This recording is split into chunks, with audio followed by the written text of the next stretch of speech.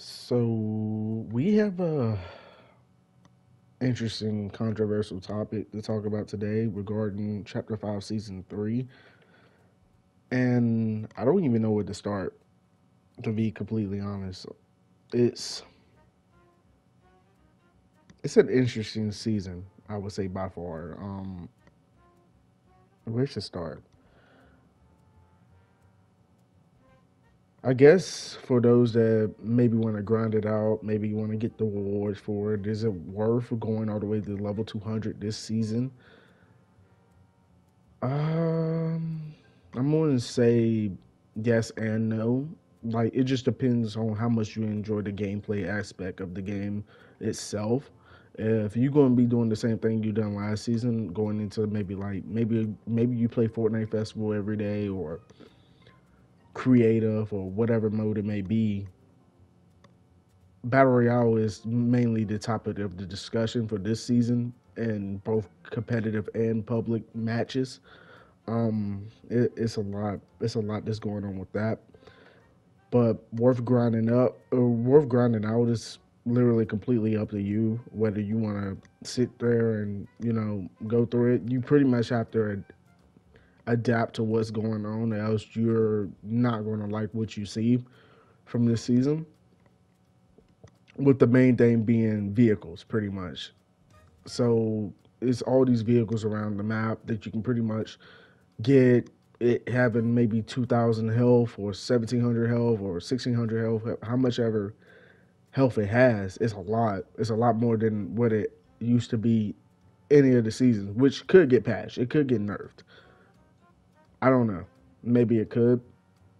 Maybe it couldn't. I don't know.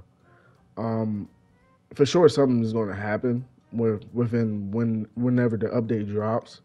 Something's going to get nerfed with the vehicles. Maybe the little fist mythic and the epic versions of them too. That's something that's interesting about the season as well.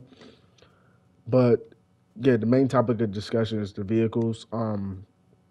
You can have turrets on them. You can have bulletproof tires on them. You can have the cow catchers on them, which kind of puts a little armor onto your vehicle, whichever vehicle it is. You can pretty much put it on anything that you can drive, except for a dirt bike, and just run around the map with it. They got these little rings around the map that you can get boost from to go all the way across the map, and you can gain you can gain speed from it and all this other different kinds of stuff. And it's not going to be only you driving these vehicles. It's going to be players all around the map, especially towards the end of the game, because that's what a lot of them are going to do towards the end is put a turret on their vehicle, and soon as they get a little close to you to a point where they can just aim at you, they're going to switch to a deterrent on the right side. You have to get on the passenger side, and pretty much you can shoot them and get the amount of damage you need off or whatever to kill them, and that's pretty much it. I mean, the season is based around the cars, and if you don't like it, I mean, it's either adapt to it or you know not play it at all. It's something I've seen my first few games before. What you see it now is the gameplay that I won in, and I'm not gonna say I had fun playing, but like I do every season, I'm gonna try to get level 200.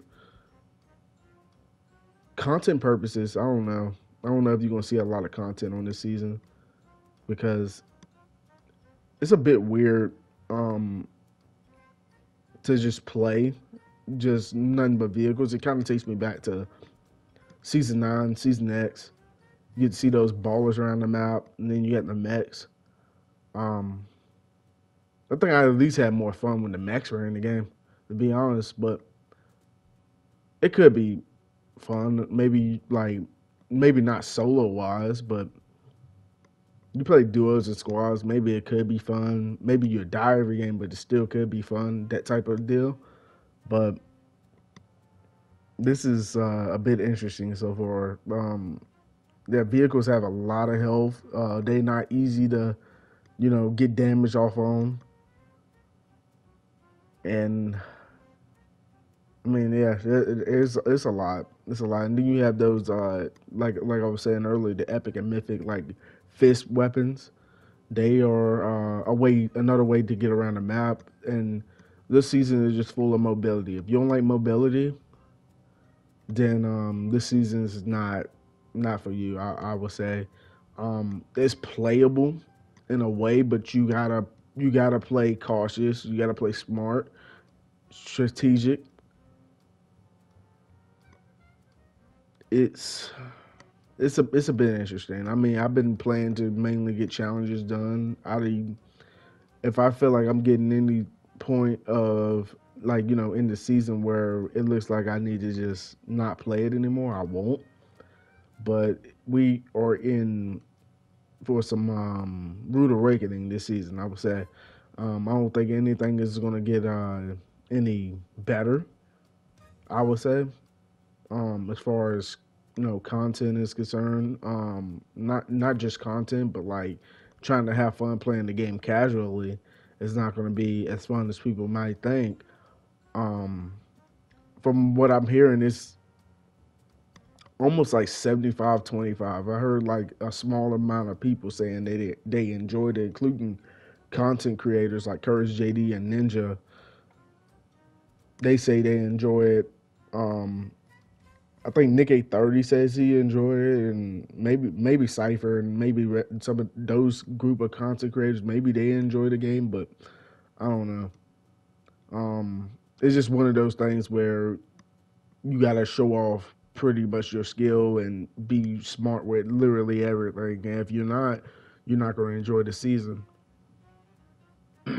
That I mean, it's a lot.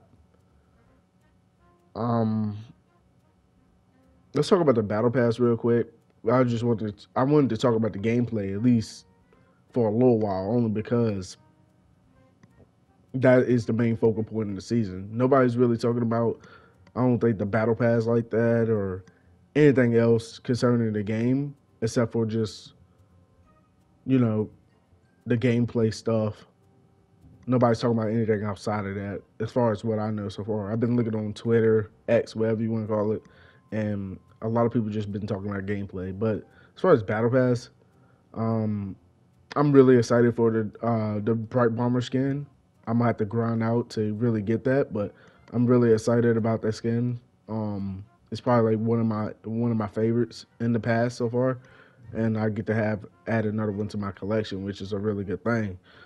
Um, favorite weapons? Hold on. Before I even say that, the battle pass gets like maybe a 6.5 out of 10 for me because it really doesn't offer anything that I'm particularly interested in.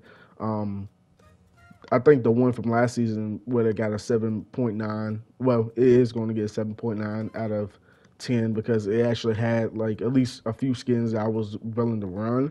But this season is maybe like two skins I want to run. That's literally about it. And before I end this, my favorite weapons. You're going to see the umbrella on the screen, by the way. My favorite weapons this season are the Enforcer AR, which I like. I like that weapon. I like how it shoots and everything like that. It's a nice weapon. I'm gonna miss the Nemesis AR because that's something that got removed. But it's a really good gun. The hand cannon is back, and I think it almost got buffed in a way, for what I was looking at.